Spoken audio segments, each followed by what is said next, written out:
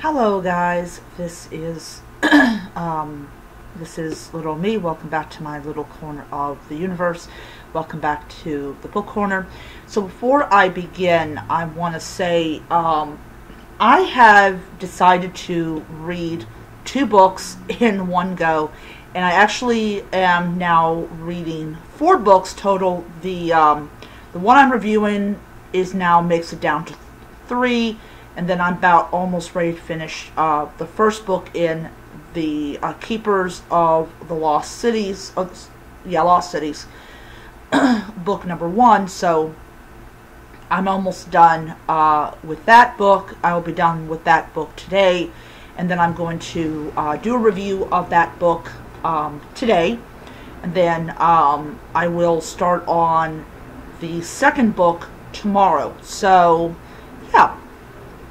So I'm really excited about that, and that book has been absolutely amazing, so I'm looking forward to doing a full book review of the first book of that series. And the great thing is I don't have to climb on top of my chair to put the book away.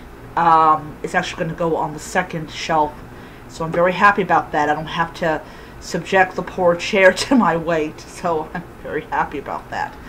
Alright, yeah, so the 30 Minutes for 30 Days readathon that St. Jude is doing, that I'm taking part in, has been an absolute blast, and I've really enjoyed doing that.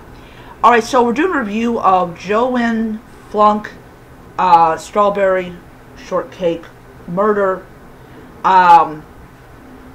This has about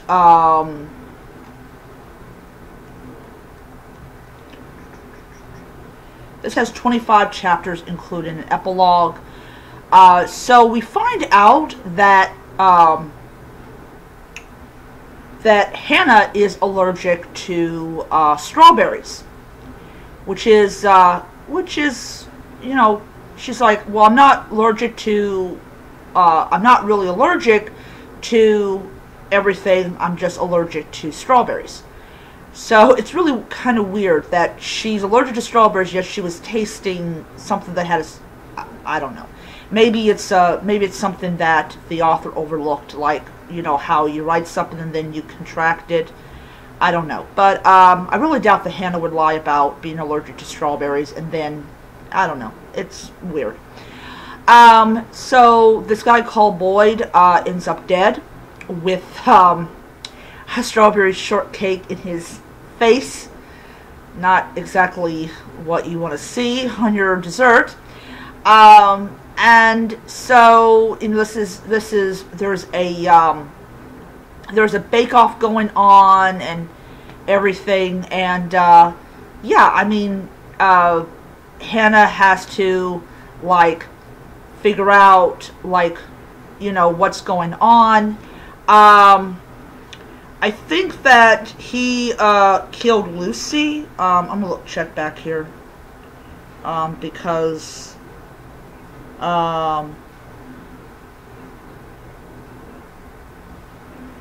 yeah, so it says here no, yeah, so it says here Mason is in big trouble. He killed Boyd and he killed Lucy. I don't really know who Lucy was.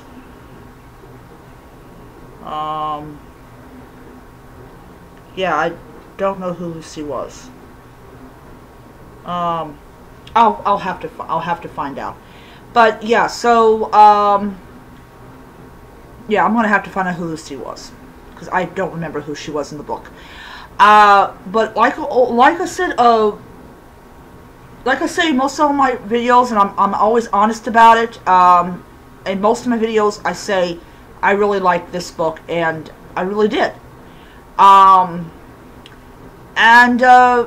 You know, not a lot of authors out there can actually manage to surprise you on who the killer is. Cleo Cole does a great job of it. Joanne Fluke is also Joanne Fluke is also another author that's really good at it. There's really not a lot of authors out there that makes you guess, like, okay, who is the killer and all that. Just absolutely loved it. The cover is absolutely gorgeous, and I just absolutely loved it so much. So I'm going to give this 5 stars. I'm just, yeah. And also something else, the epilogue also does contain, not contain, but also has it in it that Hannah wants to learn how to shoot a gun, which after all the stuff that she's been through the last 2 books, I can understand why she wants to learn how to shoot a gun. So yeah, it's just, it's a great book, and I read about 5 chapters a day, and I got done with it, and I enjoyed it. Okay, so that's what I'm doing from now on, is reading like 2 books in like one setting. And I was really concerned that I started doing this and I would get the synapses all mixed up, and now I'm discovering that sometimes you'll finish one book ahead of the other book, and you'll be able to keep them separate. So yeah, so I did get a book recommendation. It's a Victorian crime mystery. I've never read Victorian crime mysteries before. So, so to the person who recommended that Victorian crime mystery, I don't remember the title of it. My Kindle's currently recharging, so I don't have it on me. But the library had the ebook of that book, so I am also currently reading that book. So I'm reading probably about 6 or 7 books in one go. So yeah, so that is it for today's video. Hope you guys enjoyed it, and I'll see you guys around. Bye.